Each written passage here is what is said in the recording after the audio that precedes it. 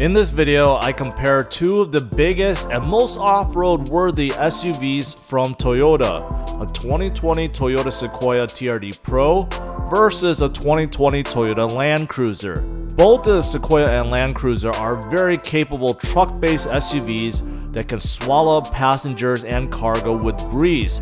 They also have all the right equipment to tackle the outdoors, and both are known to last forever. However, what makes them different from each other and which one is right for you, let's find out. Number 1. Exterior. Even though both of these SUVs are large, full-size, body-on-frame SUVs, the Sequoia is much larger in dimensions versus the Land Cruiser. The Sequoia is over 10 inches longer in length and wheelbase, 2 inches wider, and 3 inches taller. The curb weight for both of these behemoths come close to 6,000 pounds, with the Sequoia being slightly heavier. There is considerable difference in space though, and I'll show you that later on in this video. The Sequoia TRD Pro on the outside has curvy and brawny cues that's somewhat combined. Up front, there is a large black grille with Toyota stamped right in the middle. You have some modern looking LED headlights and some rigid industry LED fog lights. Underneath, you have a large TRD skid plate. The front of the Land Cruiser is more athletic than the Sequoia and is covered with a lot more chrome. The large grille is surrounded in chrome that carries into the more traditional looking LED headlights and fog lights. The curvy and brawny cues can also be seen on the side of the Sequoia as well. With this TRD Pro, you have special black 18-inch BBS lightweight wheels. You also have a huge roof rack on top and special black TRD running boards to help getting in and out easier.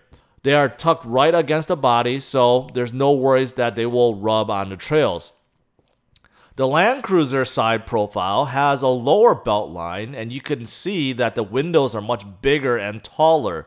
The wheels are 18-inch, and there are running boards that are fully integrated into the body. Now, the back of the Sequoia TRD Pro looks round with large round smoke taillights, and all the badging is in black. In fact, there's no chrome badging or trim pieces anywhere on this TRD Pro.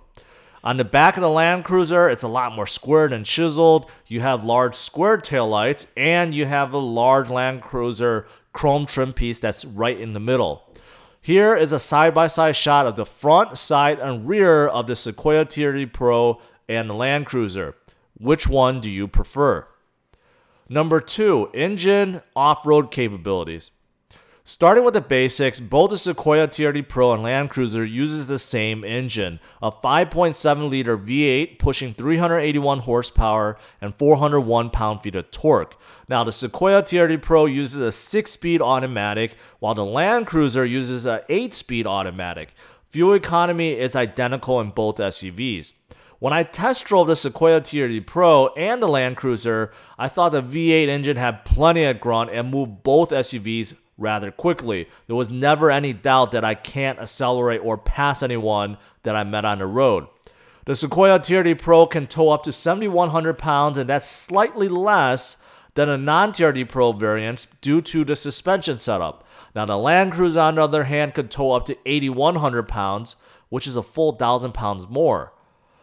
As for going off-road, the TRD Pro comes with specially tuned springs and Fox internal bypass shocks. You have a 4-wheel drive system with low and high. You get a torsion center locking differential to balance the power between the front and rear wheels. Also, Toyota made sure to equip this TRD Pro with Michelin tires for more grip. The Sequoia has 10 inches of ground clearance and has 27-degree approach angle and 21-degree departure angle. Now, the Land Cruiser is known for being one of the most off-road worthy SUVs on the planet, and the equipment definitely shows why. The Land Cruiser also comes with a 4-wheel drive system with low and high. You get a torsion center locking differential, and you get crawl control, which is kind of like cruise control for terrain, multi-terrain select, which is used to adjust the traction control for any terrain surfaces, and multi-terrain view monitor, which showcases what's around your Land Cruiser. On top of that, the Land Cruiser also comes with KDSS, which uses hydraulic cylinders to control the sway bars. It's great for on-road behavior and great for wheel articulation when going off-roading. Now, the Land Cruiser has 9 inches of ground clearance, which is 1 inch less than Sequoia. However, it has 32-degree approach angle and 24-degree departure angle, which both are significantly better. So in this category, definitely no contest. The Land Cruiser not only can tow more, but is much more off-road capable than the Sequoia TRD Pro. Number 3, interior space and quality. Starting with the space, since the Sequoia TRD Pro is much bigger on the outside, it is also much bigger on the inside too, significantly bigger. With me in the second row and I'm 5 feet 10, I have 10 to 12 inches of legroom, and the seats do slide forward and backwards since the second row is equipped with captain chairs. With the second row seat all the way back, I still have 1 to 2 inches of legroom in the third row, and with plenty of headroom. In the Land Cruiser in the second row, I have maybe only 4 to 5 inches of legroom, which isn't bad, but the seats aren't adjustable, which means I have negative inches of legroom in the third row. As you see here, I do not fit in the third row at all. It is very small and it's very hard to get out of. As for cargo space, there's also a huge difference between the two SUVs, and especially since the third row seats take up a ton of space when folded in the Land Cruiser. And by the way, the Sequoia TRD Pro does provide power folding third row seats, which can also recline. In the Land Cruiser, the third row is all manual. As for looks and quality, that's where the Land Cruiser wins out. The Sequoia TRD Pro's interior is all black with leather and red stitching. Now, the leather quality is okay, and the design, quite honestly, looks kind of plain.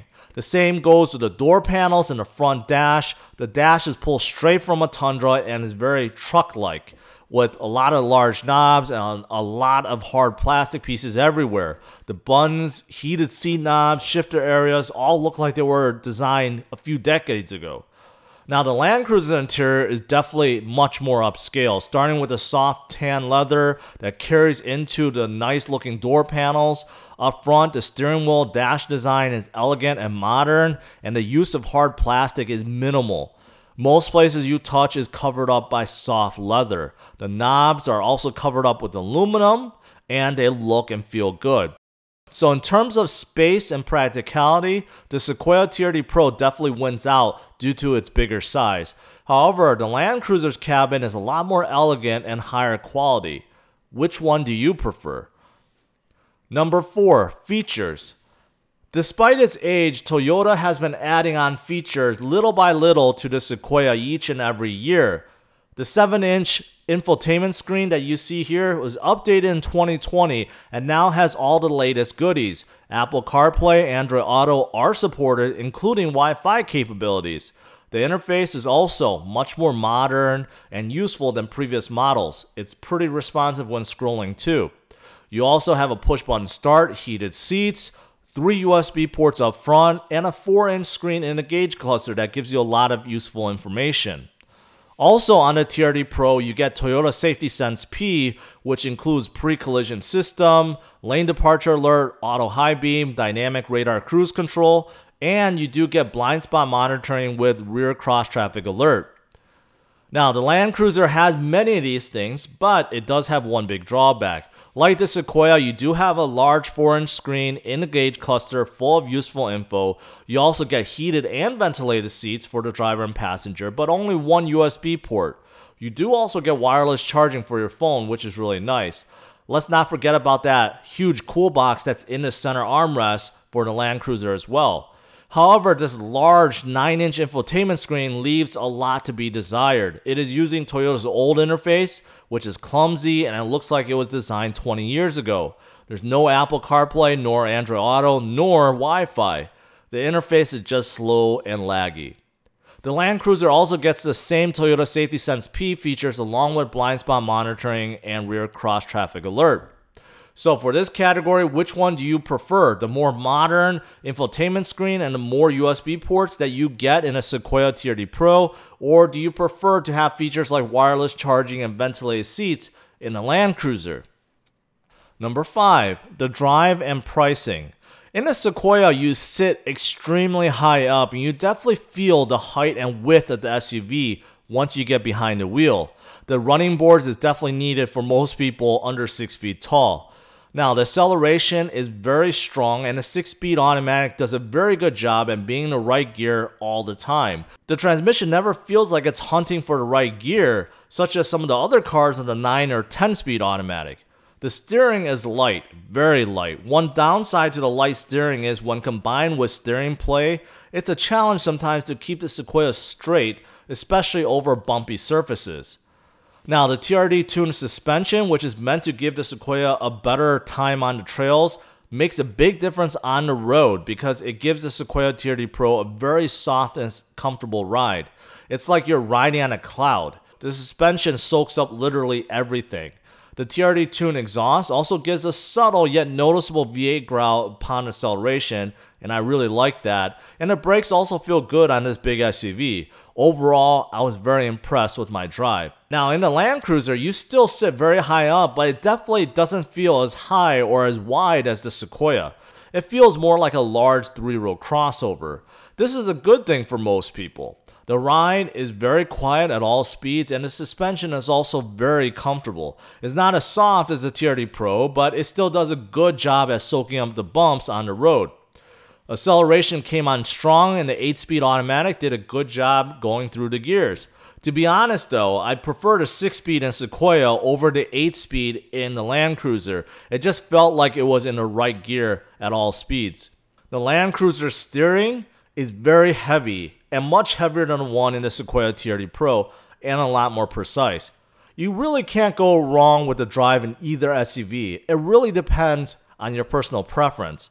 As for the price, the Land Cruiser starts a tad under $86,000. The Heritage Edition, $2,000 more than that at $88,000. Now the Sequoia TRD Pro is a tad above $64,000. So if you compare a base Land Cruiser with a base Sequoia TRD Pro, there's a $22,000 difference between the two SUVs, which is pretty staggering.